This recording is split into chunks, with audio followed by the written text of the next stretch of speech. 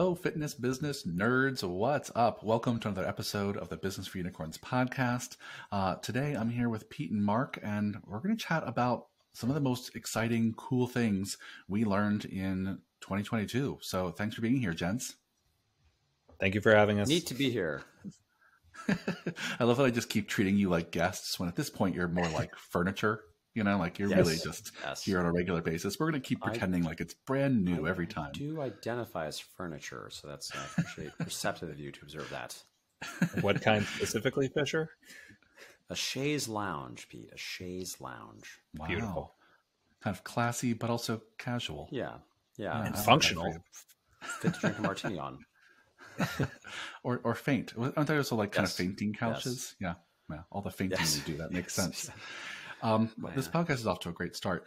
But as I mentioned, dear listeners, we thought since this podcast is getting released towards the end of this year of 2022, we thought we'd just have a moment to be reflective with you all and think back to something we did this year. And each of us will share one thing we did this year that we really are proud of, maybe that we learned from, something we figured out, something that became clear to us. It's a broad net we're casting here, but we're just going to go kind of one at a time and share. We haven't heard each other's yet.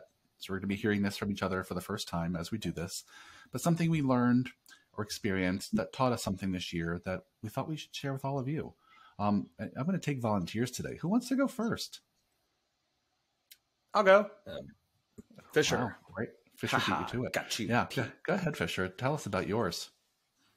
I think a big win for this year was the development and high functioning of MFF's leadership team. So a little bit unusual compared to a lot of gyms. We have 3 people that essentially have leadership roles. So anyone that has heard me talk about this either in emails or at events or on video, most training gyms benefit from having what I call a sous chef, or the hand of the king, a really right-hand position that could be a general manager or assistant general manager, depending on how you've run it.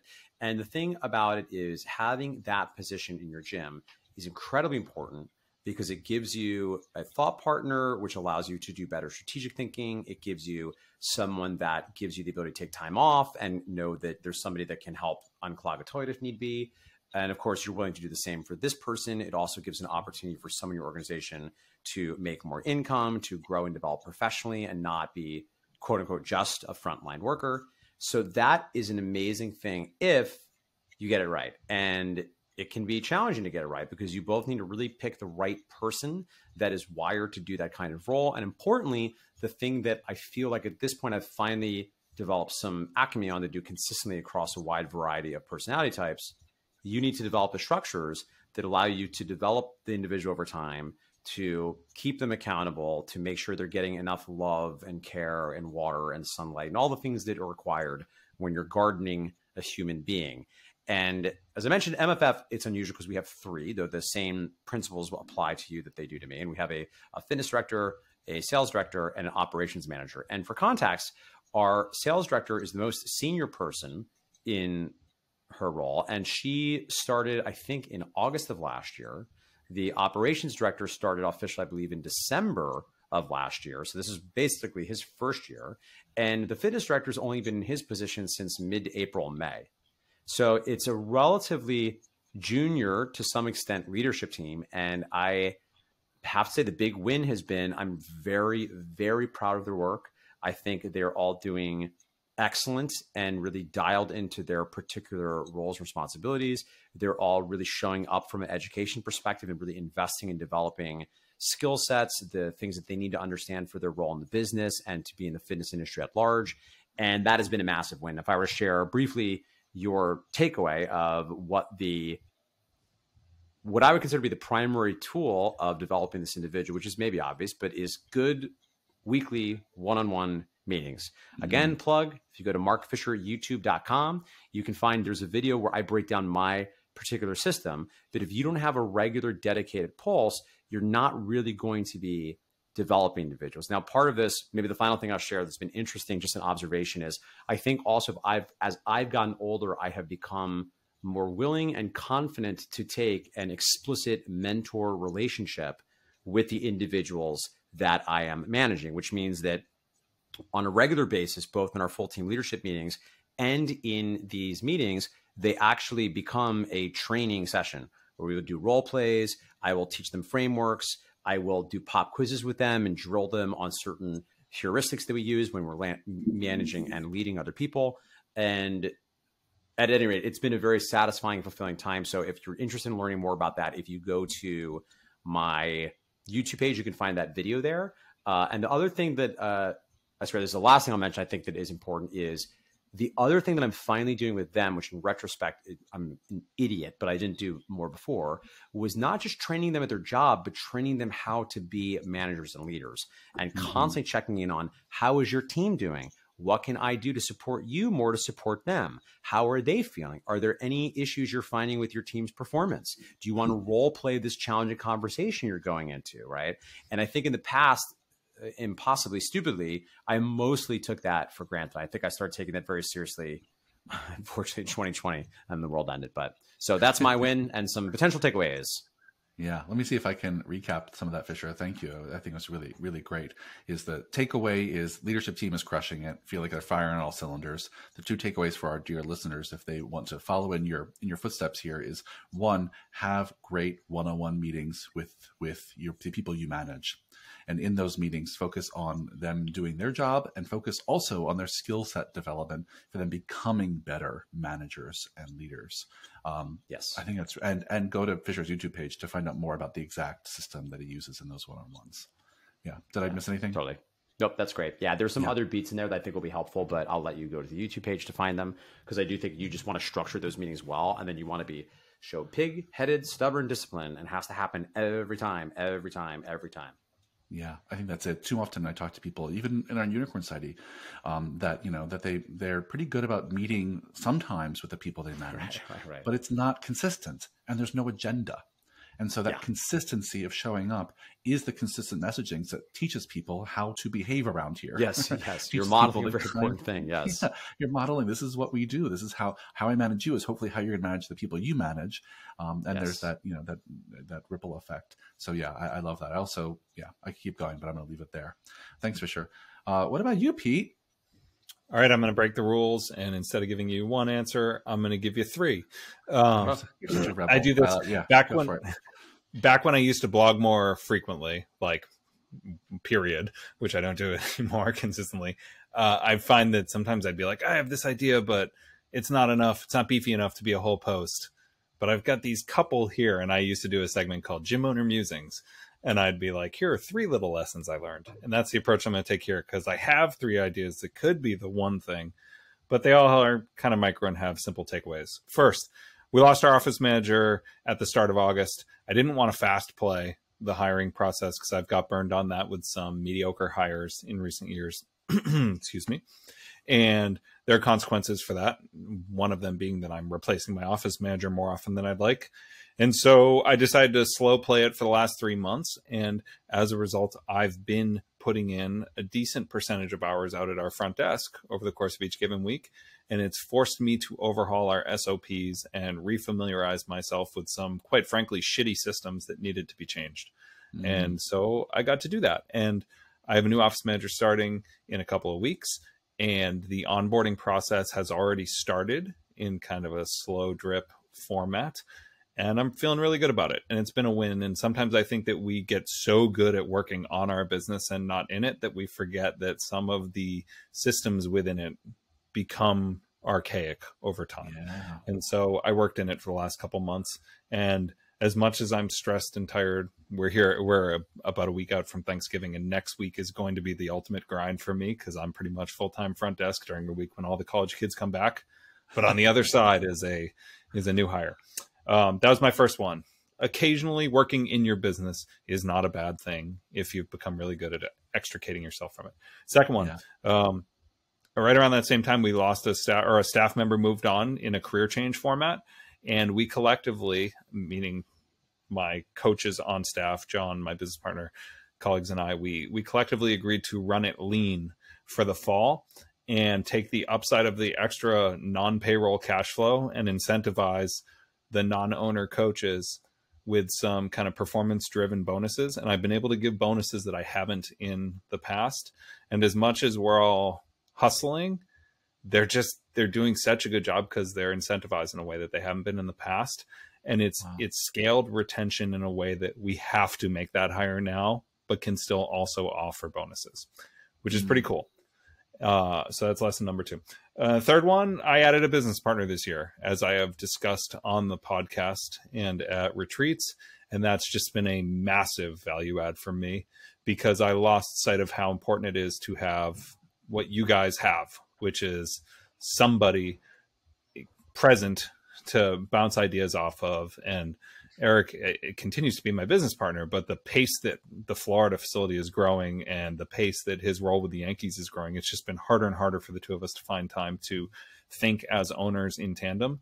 And having John join has been a game changer for me. So I would say if you're a single operator and you're wavering on the idea of adding a business partner, I see a lot of pros. As much as it's hard to part ways with equity, it's been refreshing. It's added sleep to my schedule. It's made the business more creative. It's a new layer of accountability that I didn't have. So yeah, 3 takeaways, but they were all good. I guess in summary, I'd say 2022 has been really good in that sense. Good for you. Yeah, those are awesome, Pete. Let me see if I can recap your takeaways. One is, if you're a solar operator, do you want a business partner? Maybe you should consider that, right? That could be super helpful in your development. The first one you went to was it's helpful to work in your business sometimes. Getting a new perspective on systems and processes that have been around for a little while, are helpful to catching the stale ones and making updates. Yep. I'm not sure if I recall the takeaway for the middle one. What would you say is the takeaway for our listeners on that? That we ran a lean staff for the bulk of the past quarter, and it was on their terms though. I didn't strip away all of their resources and say, deal with it. I said, hey, I'm entertaining this idea, and it's going to create a little bit of a buffer, which I'm happy to distribute based on how the business performs during that time. And it means that some salaried employees have had upside that didn't otherwise exist historically, and it's dramatically improved client retention. Got it. So I think that the thing I'm taking away from that, tell me if you think there's something else, is that it can be really valuable to include your staff in making strategic decisions like that about staffing, about pay, about bonuses, like including them in the conversation, especially when there's a hard choice to make like that, can be very valuable because they have buy-in to what comes next. Yes, they have some agency in the situation. It's been a good experience. Now teach us, Keeler. What'd you learn?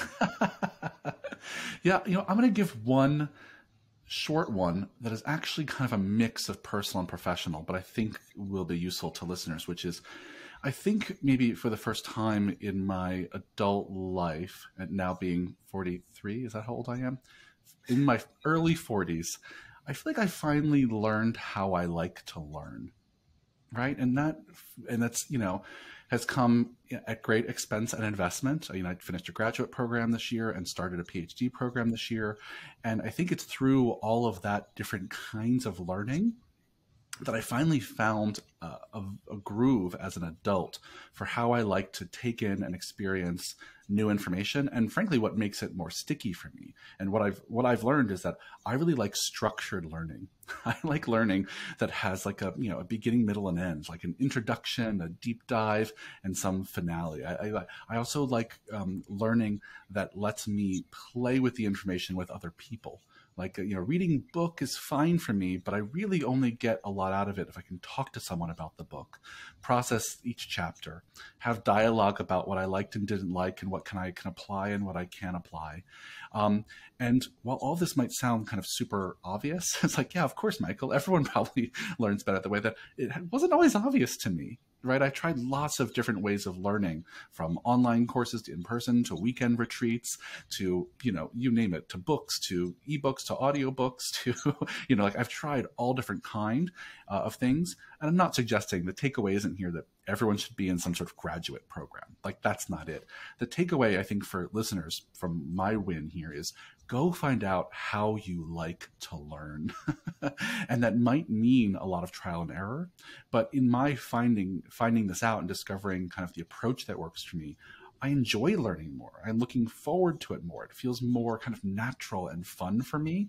Whereas many times in the last few decades, it felt really forced. I felt like I was doing it because I was supposed to. I felt like I was doing it because That's what other entrepreneur friends were doing. Or, you know, oh, Mark reads so much. Mark always talking about how much he loves reading books. I should learn to read books. And, you know, and he knows because we've had lots of these conversations over the years. That just never landed for me. So I was like, where does that leave me? How does Michael like to learn? And it's through, I think, all of this experimentation and different learning experiences that I'm like, okay, I found a groove for myself. So I think, dear listeners, what I'm suggesting is go explore. If you have not found a way as an adult to keep yourself interested in learning more about the world, learning more about yourself, learning more about your business, I will say even the learning I'm doing now, even though it's not directly related to fitness or running a gym, I think it's re-inspired and reinvigorated my interest in doing the work that we do. Like, I feel like I'm a better coach at Business for Unicorns because I'm more interested in, and certainly the things I'm studying are related to people in the workplace, but I'm not learning about running a gym. And it still has reinvigorated my interest in talking about and helping people run gyms, right? So like that whole new toolbox has just given me a new perspective on my own work, even though that work hasn't changed. Yeah. Is that all making sense? Yeah. Yeah. Cool. Keeler, you get me to thinking that maybe academia gets a little bit of a bad rep. And the issue is that we encounter it at a stage in life when we're not emotionally mature enough to really appreciate it, possibly. Because I think if I were to go back to graduate school right now, being kind of a voracious reader and somebody who's interested in learning, because I feel like it's on my terms, not because I was at the stage in life where I was told this is when you go chase that thing. Not everybody gets that privilege. And I realize it's a privilege as well, because not everybody has that type of flexibility or the means to do it. But you're such a different person now than you were during your quote unquote college years. 100%. I think both things are true. I think there's plenty to criticize about academia. There's plenty that's messed up and broken about it. And I think you're absolutely right that, like, you know, even the program I'm in right now, the PhD program I'm in, I haven't talked to either of you about this much, but it's full of mid-career professionals. There's no 20-somethings in this program. Everyone's working full-time. Many people have families. And we are all very different places than when we went to undergrad at 18, right? And this, you know, I have a different perspective of what I'm interested in, different perspective on what I'm curious about in the world, different perspective on how I apply that to my work every day, as I just mentioned. So I 100% think there's a lot to the timing with which you discover different learning experiences. And, you know, and they're not all created equal. You know, I know plenty of people who were in the program I just finished at Columbia who didn't love it, didn't get a lot out of it. I had a great experience. All right. I think it is highly individualized, which I think takes me back to, what I think my takeaway is for you, dear listeners, is if you don't know how you like to learn, go figure that out. Spend a little time. It's so worth the investment. It doesn't have to be formal education, but find some way that you can fall in love with being curious about the world and learning new skills. Sure. Yeah.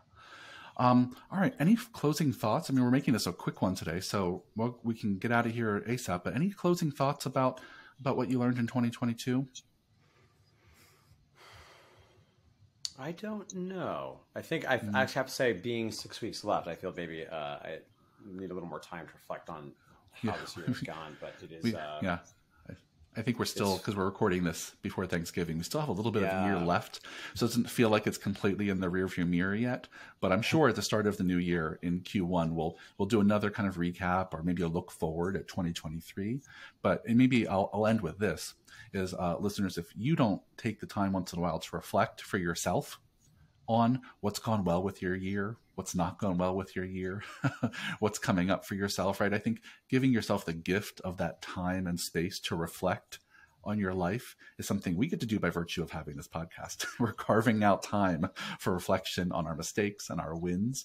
And it does feel like a real gift that not everyone gets to give themselves. So if you get to give yourself that gift over this holiday period, give it to yourself. Thanks for the great conversation, gents. Appreciate it as always. Listeners, if you like this podcast, give us some 5-star reviews wherever you're listening to this podcast. Also, let us know what you want us to talk about next. Email us. Michael, Mark, and Pete at businessforunicorns.com are our email addresses. And thanks for a great conversation, gents. I'll see you on the next one. Talk soon, guys. Bye.